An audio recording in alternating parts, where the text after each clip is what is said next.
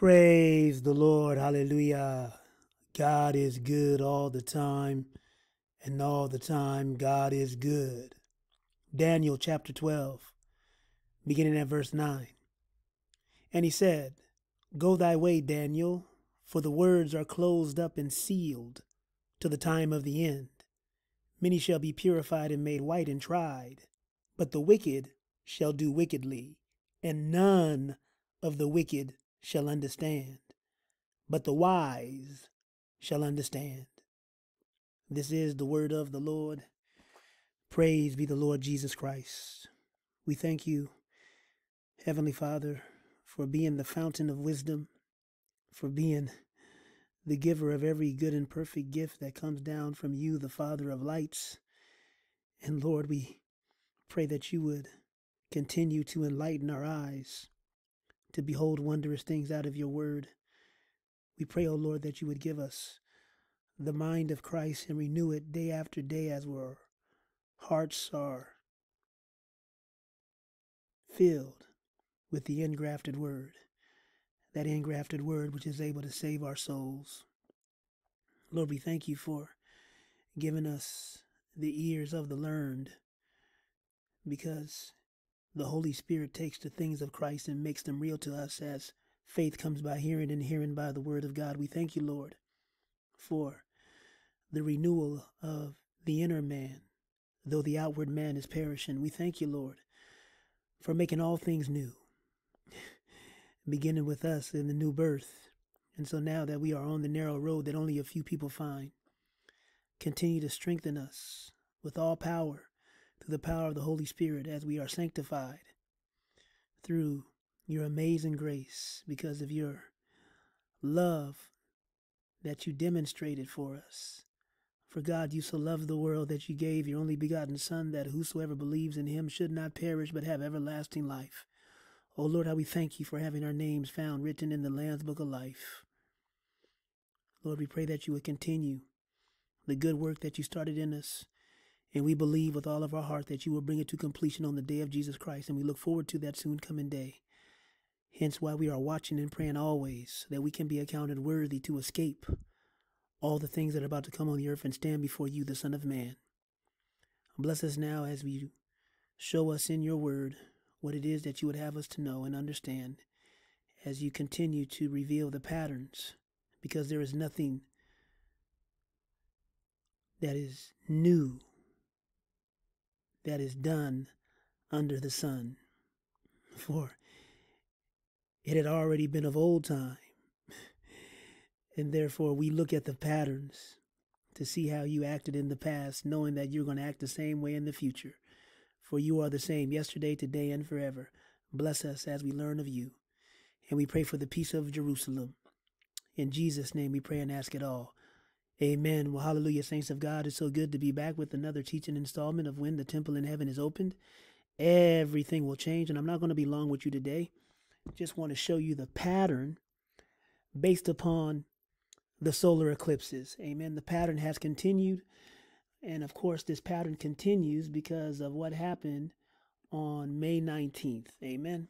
May 19th, 2024 has been confirmed that the Iranian president died in a helicopter crash in Iran, him and along with the foreign minister. And so they've been looking for like the last 14, 15, 16 hours ever since it happened early on the 19th in the morning. And it's finally been confirmed. And so I didn't want to put anything out until it was confirmed. And so now that it's been confirmed, I want to show you the pattern. Amen. The pattern that is based upon the solar eclipses. Hallelujah. We've talked about this numerous times on this channel, but let's hammer home the point that there's nothing new done under the sun. So the pattern tells the story of what's to come. On August 21st, 2017, the Great American Solar Eclipse happened. 33 days later, we had September 23rd, 2017. It was the Revelation 12, verses 1 and 2 sign in the heavens. 8 days later, on October 1st, 2017, the worst mass shooting in American history happened at the Harvest Festival in Sin City, a.k.a. Las Vegas. This same pattern repeated beginning on April 8th, 2024, 7 years later, 6 years, 6 months, 6 weeks, 6 days after the first Great American Solar Eclipse. The Great American Solar Eclipse Part 2 happened on April 8th, 2024. 33 days later, there has to be a heavenly sign. And what was the heavenly sign? Well, on May 11th, 2024, there was CME signs in the heavens. The geomagnetic storm was the most powerful to affect Earth since October 2003 and produced aurorae at far lower altitudes than usual in both the northern and southern hemispheres. You saw those pictures 8 days ago of the pink skies and the different vibrant colors all around the planet in places where you never usually saw them at. So this was a heavenly sign following the pattern that happened in 2017, 33 days later. So 8 days later, there has to be some type of significant death, right? On October 1st, 2017, it was the worst mass shooting in American history at the Harvest Festival in Sin City, right? Made world headlines. Well, on May 19th, 2024, it was the death of the Iranian president and the foreign minister, right? This is the pattern. And the wise understand these things, but the wicked, they don't understand what's going on. They don't see these things, right? They think it's foolishness, right? They think it's just hocus pocus. They just think that it's, mumbo jumbo, right? But what did Jesus say? If he has told us, if he has told us earthly things and we don't believe, how can we believe if he tells us heavenly things, right? But praise be to God that we have the mind of Christ and we are seated in heavenly places in Christ Jesus our Lord. And so we understand the whole gamut. Amen. Because the mind of Christ, hallelujah, which is in us and is renewed day after day through the power of the Holy Spirit as our minds are stayed on him, he continues to take the things of Christ and make them real to us so that we can understand because we have the spirit of wisdom. And so we see this pattern. Amen. So how does this pattern connect, right? How does Iran and the United States connect, right? How does Iran and the United States connect, right? Right? And what does the heavenly signs have to do with all of this? Well, what's next? Amen. Iran is the catalyst that brings about the day of the Lord, right? According to the prophecies. For example, let me just take you one place in Isaiah chapter 13. Isaiah chapter 13 is the judgment of Babylon. Amen. Isaiah chapter 13 is the judgment of Babylon. And we see in verse 6, it's the day of the Lord. Howl ye, for the day of the Lord is at hand. It shall come as a destruction from the Almighty. And so who's implicated in this, right? Who's implicated in the day of the Lord that comes like a destruction from the Almighty? Well, the Bible tells us that it is the nation of Iran, right? Verse 17, Isaiah chapter 13. Behold, I will stir up the Medes against them. Against who? Babylon, which shall not regard silver, and as for gold, they shall not delight in it, right? So the Medes, which is the ancient name for the modern territory that we see today known as Iran, is implicated in the day of the Lord when this all goes down. And who are the Medes against? Well, the Bible says that they're against Babylon, verse 19. And Babylon, the glory of kingdoms, the beauty of the Chaldees' excellency, shall be as when God overthrew Sodom and Gomorrah. It shall never be inhabited, neither shall it be dwelt in from generation to generation. Neither shall the Arabian pitch tent there, neither shall the shepherds make their fold there. Right? So when the day of the Lord comes like a destruction from the Almighty, right? On the day when God stirs up the Medes against Babylon, right? Who don't delight in silver, and as for gold, they find no use for it. On that day when Babylon is destroyed, God says he's going to make it like Sodom and Gomorrah. If you look on a map, right, if you even go to the land, and I've been there, you can't find it. There is no trace of Sodom and Gomorrah. God can't lie. Babylon the Great, the United States of America, is going to be made like Sodom and Gomorrah, guaranteed. Amen. So back to my note. Amen. Iran is the catalyst that brings about the day of the Lord, according to the prophecies, which will lead to the total destruction of Babylon the Great, the United States of America. We just read that. And the failed invasion of Gog and Magog, right? So we also know that this day is linked, right? The day of the Lord, the fall of Babylon, the rise of the Medes, which is Iran. Hallelujah. It's all linked to the battle of Gog and Magog. Amen. We see the battle of Gog and Magog. Another name for Iran is mentioned, which is Persia. Prophecy against Gog. You know these things, child of God, because you have the spirit of wisdom. Ezekiel 38, verse 5. Persia, Ethiopia, Libya, with them, all of them with shield and helmet. So the first nation that is mentioned, right, that is with Gog of the land of Magog, the chief prince of Meshech and Tubal, right? The first nation that God says is with Gog of Magog is Persia. And of course, you know, Persia is another name for Iran, right? Iran is known by Persia, is known by the Medes, is known by Media, and it's known by Elam. When you study all of those scriptures about Iran, you can always see that they are implicated when the day of the Lord comes like a thief in the night. And so we go to verse 39, and we see something interesting that God says happens at the same time when he destroys this invading host that comes against Israel. God says this about that day in Ezekiel chapter 39, verse 6. And I will send a fire on Magog and among them that dwell carelessly in the isles, and they shall know that I am the Lord. Okay, well, the Bible tells us who is the one that dwells carelessly in the isles, that God says he's going to send a fire. At the same time that he sends this fire on Magog, he's also going to send a fire among them that dwell carelessly in the isles. Well, if we go to Isaiah, amen, Isaiah chapter 47, we see who sits carelessly in the isles, the humiliation of Babylon. You see, it's all connected. Amen. It's all connected. Hallelujah. God says this in Isaiah chapter 47, verse 8. Therefore, hear now this, thou that art given to pleasures, that dwellest carelessly, there it goes, that sayest in thine heart, I am, and none else beside me. I shall not sit as a widow, neither shall I know the loss of children. Okay? So it's all wrapped up in the same day, the cloudy and dark day. Amen. God says specifically that this is the day that he has spoken about. In Ezekiel chapter 39, verse 8, behold, it is come and it is done, saith the Lord God. This is the day whereof I have spoken. Amen. So we've gone to the prophets, and specifically in the book of Isaiah, right, which was written before Ezekiel. And this is the day that God has spoken about. Amen. This is the day that God has spoken about, the day of the Lord, when this all happens. Amen. So this is why we're seeing this connection, okay, based around the two great American solar eclipses. Amen. This pattern that's repeating, amen, that had its fulfillment on May 19th, 2024 with the death of the Iranian president and the foreign minister, right?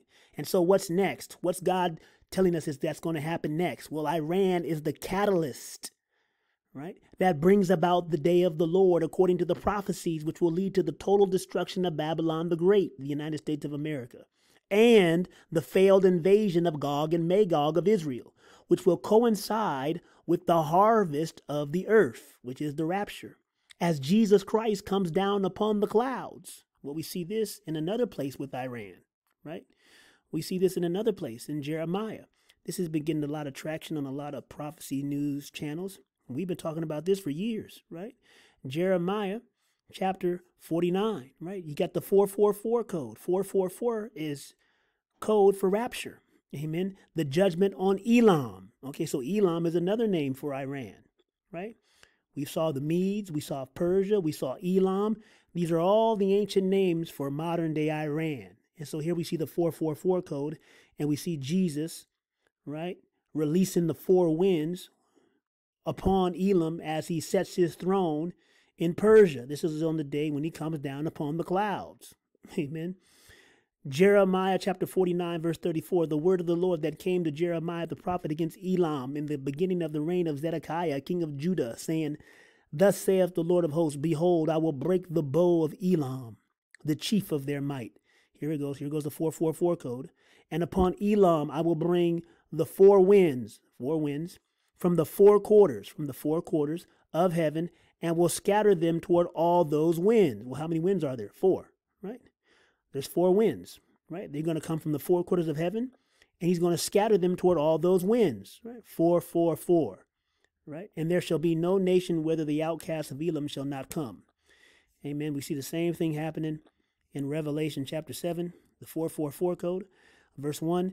And after these things I saw four angels standing on the four corners of the earth, holding the four winds. So four angels, four corners, four winds, that the wind should not blow on the earth, nor on the sea, nor on any tree. So this right here is happening right before Elam is going to be judged, right? Because according to Jeremiah, right, when those four winds are released, that means that the 144,000 are sealed. Amen. And that's a whole nother teaching that I'm not going to get into on this brief teaching today. Amen. So what we're looking at here in Revelation chapter 7, verse 1 is something that happens right before Jeremiah 49. Amen. Because in Jeremiah 49, the four winds are released, right? And the four winds are released and aimed at Elam, right?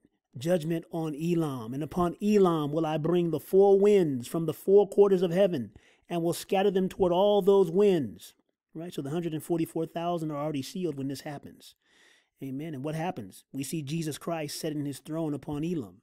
Verse 38, and I will set my throne in Elam, and will destroy from there the kings and the princes, saith the Lord. Hallelujah. So this is all cloudy day language. This is all day of the Lord language, right?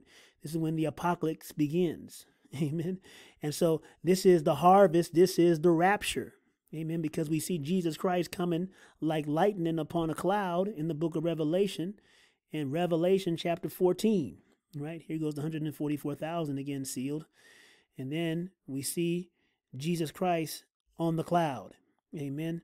And I looked, and behold, a white cloud, and upon the cloud one set like the Son of Man, having on his head a golden crown, and in his hand a sharp sickle.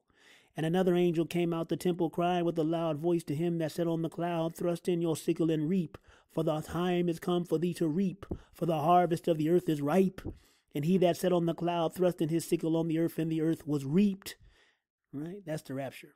Amen. This all coincides with the releasing of the four winds upon everybody that's under God's feet. Right? Everybody that's under God's feet, the four winds are released. Right? Everybody that's caught up in the cloud at the time of the harvest, we're raptured. Amen. You see, because Iran is the catalyst that brings about the day of the Lord, according to the prophecies, which will lead to the total destruction of Babylon the Great, the United States of America, and the failed invasion of Gog and Magog of Israel, which will coincide with the harvest of the earth, rapture, as Jesus Christ comes down upon the clouds to rain hailstones and coals of fire on the planet, as the greatest earthquake in human history levels the third beast kingdom, that leopard kingdom that has 4 heads and 4 wings of a fowl, dominated by that great city which rules over all the kings of the earth, Babylon the Great. Thus begins the day of the Lord, which allows from the ashes the 4th beast kingdom to take over with the Antichrist, false prophet, and the 10 kings. They will all be inspired by the fallen angels who were kicked out of heaven at the same time it all begins. Amen. That's why we also had the signs in the heavens, right? September 23rd, 2017, we saw the Revelation 12, 1 through verse 1 and 2, sign in the heavens, right? But there's another part in Revelation chapter 12, right, where we see another sign in heaven that I believe happens on the day that we get caught up, which is the sign of the great red dragon getting kicked out, standing before Israel to devour the man-child as soon as we're born. But the Bible tells us that the man-child is harpazo, caught up unto God, where? In the clouds, as we meet him in the air, and to his throne. No one comes unto the Father unless we go through the Son. Amen. All of us who are caught up in the harvest when Jesus Christ sticks in his sickle as he comes like lightning from east to west, all of us who are the first fruits, right? The 144,000 and the one new man, all of us who are redeemed as first fruits, we have a new song, hallelujah, as we enter into his tabernacles with thanksgiving and praise. Amen. But under his feet on that day, right? Under God's feet on that day, well, it's the cloudy day, right? The greatest earthquake in human history levels the third beast kingdom, right? The 100-pound hailstones rain down from the clouds, right? Because God is causing his glorious voice to be heard, the seven thunders, right? 100-pound hailstones. And the Bible tells us that men blaspheme God because of the plague of the hail, for that plague was exceedingly great, right? And the whole planet is leveled, right? The mountains are moved. The islands are shaken out of their places and no longer found, right? The whole world is shaken because everybody under God's feet is on the sand. And because they're on the sand, those who survive the greatest earthquake in human history, they're going to see what comes up out the water. Revelation chapter 13, John gives a sand view of those who are going to be left behind, right? And what comes out the water is Cetus, right? What comes out the water is Leviathan. What comes out the water is the dragon, okay? Revelation chapter 13, verse 1, and I stood upon the sand of the sea, right? So John represents somebody left behind right here. Because if you built your foundation on the sand, well, you're left behind. You're not on the solid rock. So John gives us the perspective of the left behind. And as everybody on the sand that's left behind, that survived the cloudy and dark day, just the beginning, well, now, once they pick themselves up off the sand, right, there's going to be somebody coming up out the sea, right? And they're going to be in fear every moment. That's what the Bible says, right? They're going to be in fear every moment, okay? Jacob's trouble. Woe worth the day. And I stood upon the sand of the sea and saw a beast rise up out of the sea, having 7 heads and 10 horns, and upon his horns 10 crowns, and upon his heads the name of blasphemy. Okay? I wouldn't want to be you on this day if you're left behind. Right? I wouldn't want to be you on this day if you're left behind to see the one who comes up out to sea. Okay? Because it's nothing but a bunch of bad news. Okay? You refuse the good news. That's why you got left behind. You refuse the good news. Oh, yeah. Okay. The reason why you got left behind is because you refused the good news. You refused it. So now, because God had mercy on you, okay, because when that pale horse got out that gate, he was on your behind, but he said, no, I'm not going to touch you. Because God had mercy on you. Okay. And God said, no, not that one. To the pale horse. Okay. And so God had mercy on you, and you got one more chance. You got one more chance. Okay. But there's one last chance. Nothing but a bunch of bad news. Nothing but a bunch of bad news. Okay, because it's the bad news bear. Okay, you know he got feet like a bear. Body like a leopard. Mouth as the mouth of a lion. And the dragon gave him his power and his seat and great authority. Puff the magic dragon lived by the sea. Okay. So you want to be on the sand, and because God had mercy on you, you didn't get swallowed up by the pale horse. Well, praise King Jesus that you got one last chance. Okay, you talk about the God of the second chance. My goodness, can you imagine the grace that you're gonna have? Okay, can you imagine the grace? You talk about grace. Okay, you talk about grace. My goodness, this is a preach for a long time though. Okay, but I'm almost done. You talk about grace after the church age, okay?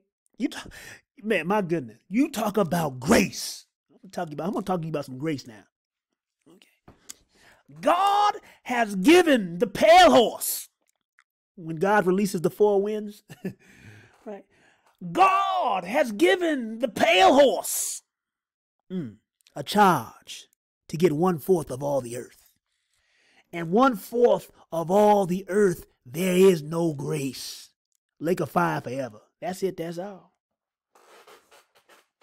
Hands caught in the cookie jar, dark and cloudy day. Okay.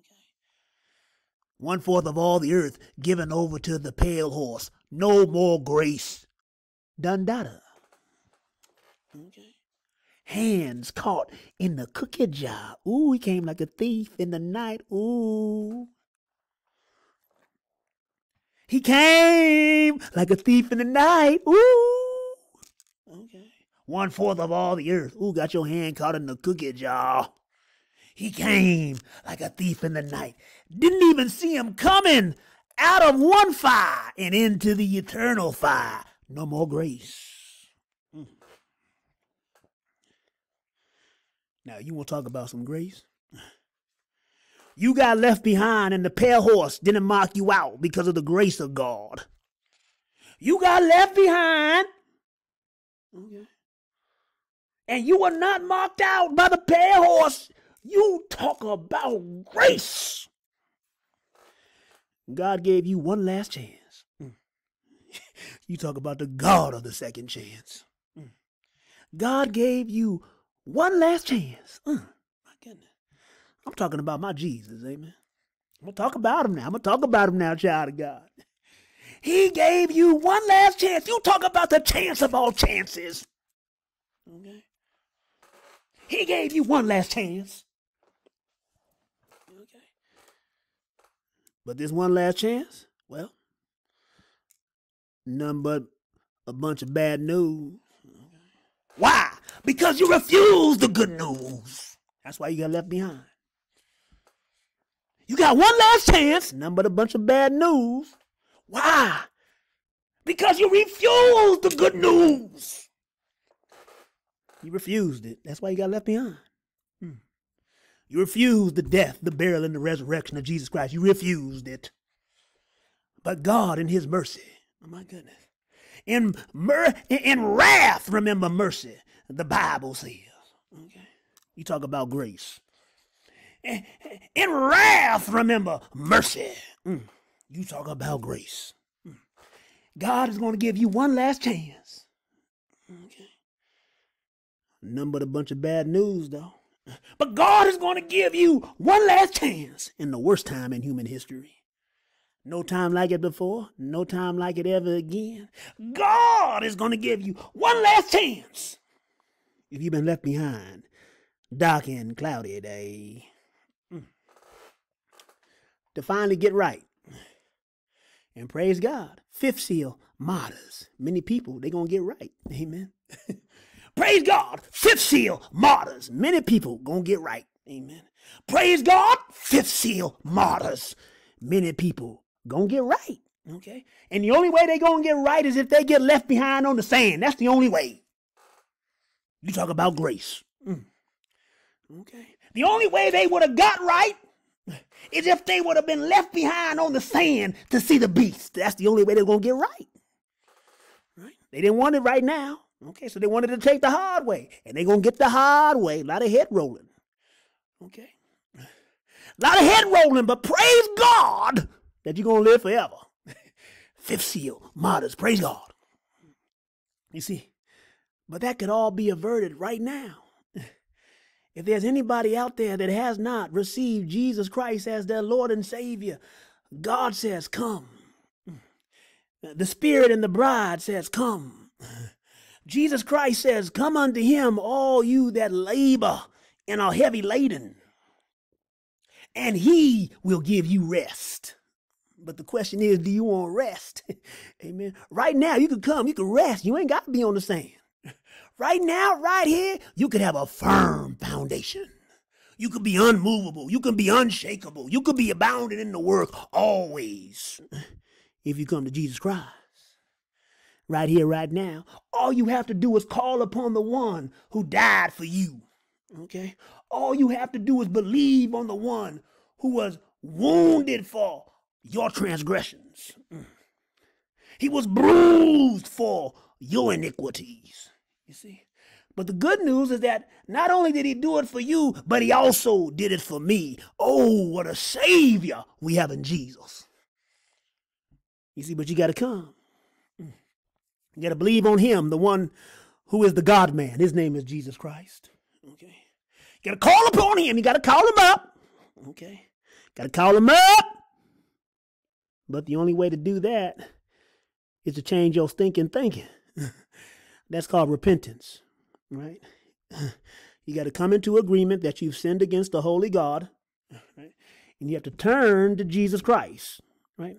You turning from sin, repent, right? And when you turn from sin, repent, right? It starts in the mind. As a man thinketh in his heart, so is he. When you turn from sin, repent, you turn to the one who bore your sin. His name is Jesus Christ. You come to the foot of the cross at Calvary, okay? You come to the foot of the cross at Calvary with nothing in your hands, right? You come bankrupt as a beggar, okay?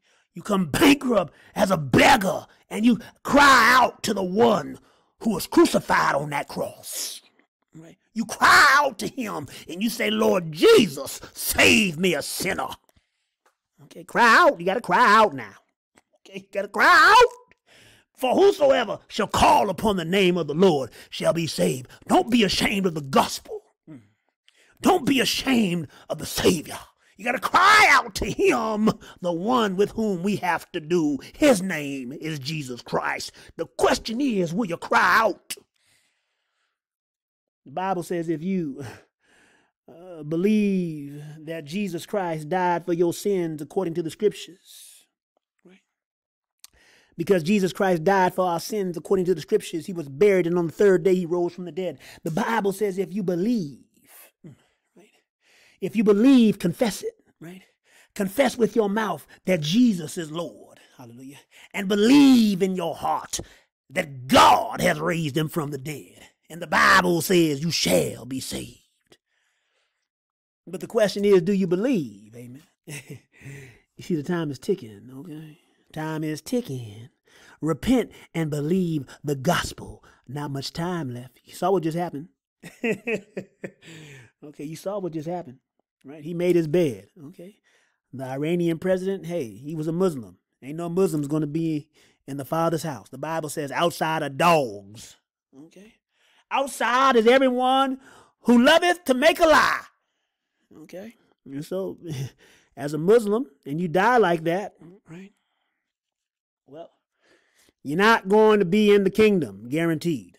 Okay, you follow the deception of the dragon. Okay, there is no salvation in Muhammad. There is no salvation in Allah. Okay, I don't care what type of cake you want to cut. It ain't going to cut. Okay, I don't care what type of cake you want to cut, Muslim. Okay, I don't care what type of cake you want to cut. Okay, it ain't cutting. Okay, because there is no salvation in Muhammad. There is no salvation in Allah. There is no salvation in Islam. Okay? It's a lie from the pit of hell. And hey, a hardline Muslim who dies as a Muslim, well, he down there with the rich man and Pharaoh forever. Okay? He down there with Pharaoh and the rich man forever. Okay? That's it. That's all. But that don't have to be you. So Jesus Christ says, come. Please keep me in your prayer. I'm working through the book of Revelation. I want to finish this study that I started a long time ago. Hopefully, as the Lord wills and as the more time we have, amen, I'm going to complete it through the power of the Holy Spirit, right? Because we're still in this window of time, and we see how things are heating up now, especially with what just happened, okay? Especially with what just happened, okay? We see Iran is going to be the catalyst. You already know, because the Bible said so, right? Yes, Jesus loves me. Yes, Jesus loves me. Yes, Jesus loves me. For the Bible tells me so. Maranatha. Amen.